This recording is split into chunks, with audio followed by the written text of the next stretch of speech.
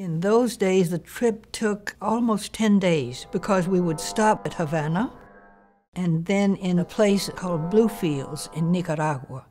And then we arrived at the port in Costa Rica, which is called Limon, where they were loading bananas.